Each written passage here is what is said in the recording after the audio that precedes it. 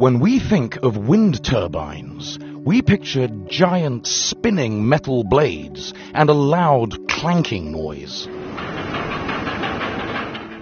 But these colourful wind turbines are designed in the shape of a tulip.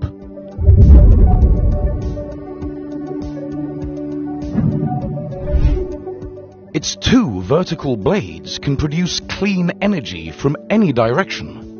The wind enters the turbine and then hits both blades.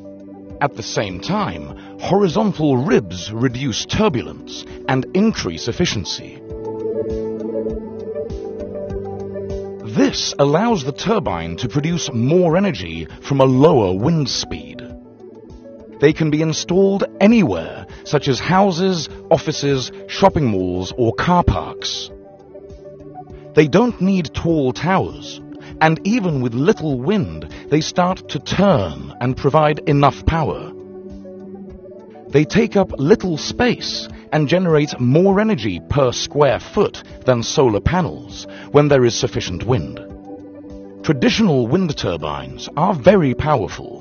One wind turbine requires up to 80 acres of land. Huge wind farms with thousands of turbines are a noisy eyesore, but also must be tall to take advantage of the stronger and more consistent wind. Having a massive spinning blade is dangerous in urban areas. Most wind turbines need to be placed far apart. When placed close together, their turbulence interferes with each other.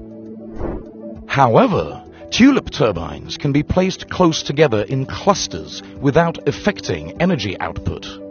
In fact, they produce up to 50% more electricity in clusters because they feed air currents into one another. Its unique aerodynamic design makes them quiet. It creates a low frequency that's undetectable to humans. Europe is currently working on becoming climate neutral by 2050. Flower turbines can help achieve this goal.